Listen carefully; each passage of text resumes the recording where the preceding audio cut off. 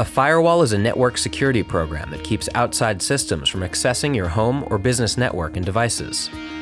But sometimes, your firewall will block something that you want to let in, like file sharing, game servers, or your office computer.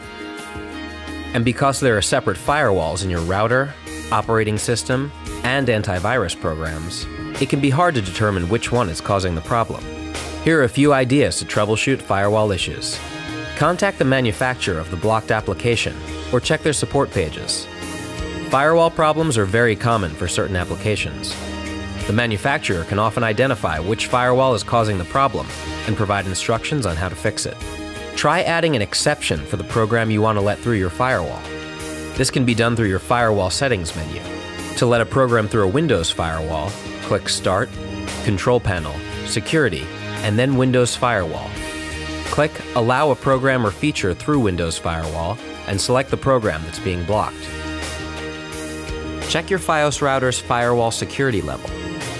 Connect to your Fios router, open your web browser, and enter 192.168.1.1. Enter your router's username and password. You can find it on this sticker on the side of your router, unless you've changed it to something else. Select Firewall Settings. The default setting is Typical Security, or Medium, which works for most users. However, if your router is set to Maximum Security, it may block some applications. Try port forwarding on your router. For some gaming and file sharing applications, you need to give your router specific instructions to let certain traffic through.